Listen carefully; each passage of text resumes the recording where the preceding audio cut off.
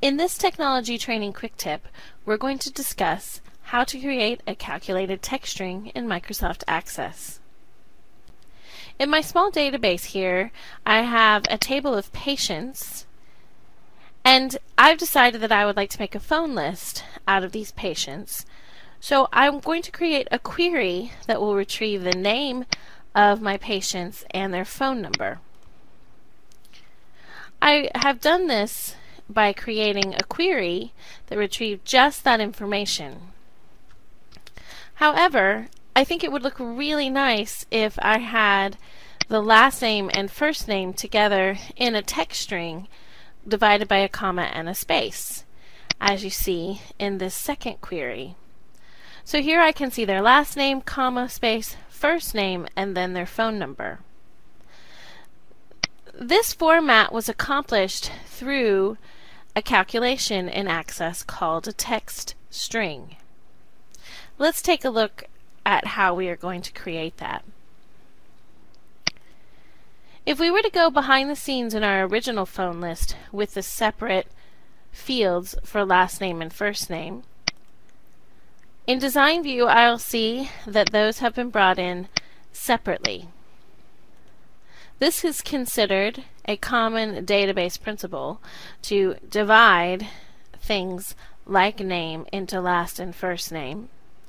But in some situations you want your output to have those things put together.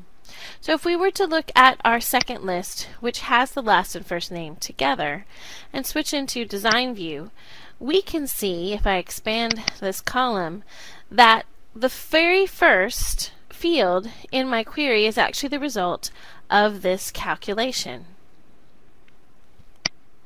You'll see that I've created a new field name in front of the colon, and after the colon I have put in the calculation that will give me the result of last name, comma, space, first name.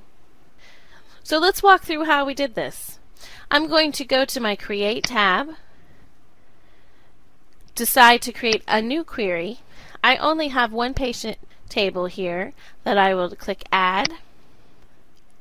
I will now close out of the Show Table window and just do a teensy bit of housekeeping so that I can see all the fields in my patient's table. Now in my first query, I had added last name and first name separately as the first and second fields in this query. In my new query, I'm going to start just by typing out my calculated field. The first thing that I want to do is to establish a calculated field name. I decided that I'm going to name this column patient name, and I'm placing a colon after that. The very act of that lets Access know that this is a name I've established for my query column. I'm going to add a space, and in square brackets I'm going to type the field name that contains my last name data.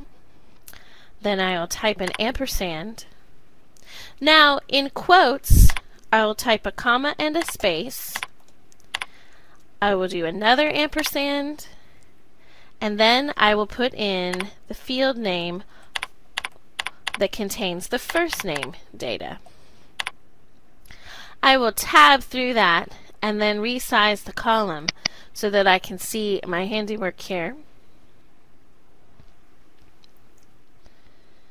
Then I'll come up here and double click on phone to add that to my query. If I go into Datasheet View, I will notice that my calculated text string has worked properly. Notice it's not in alphabetical order, so I will go back into Design View, and in the sort row under patient name change that to ascending. I'll go back into Datasheet View and see the results of that change. Let's talk a little bit about why this worked. To create a text string, the important operator you need is the ampersand. Notice we have two of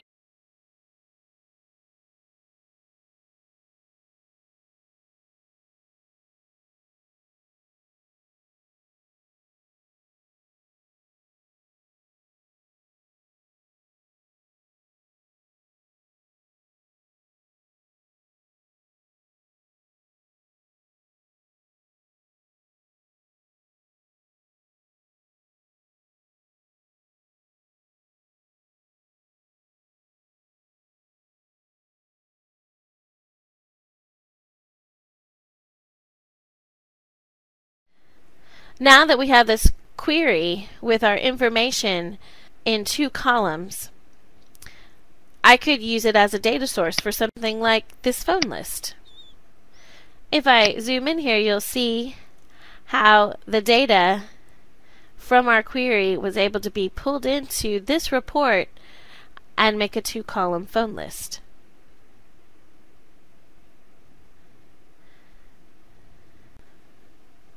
Thank you for watching this Technology Training Quick Tip. For more information, please visit our website.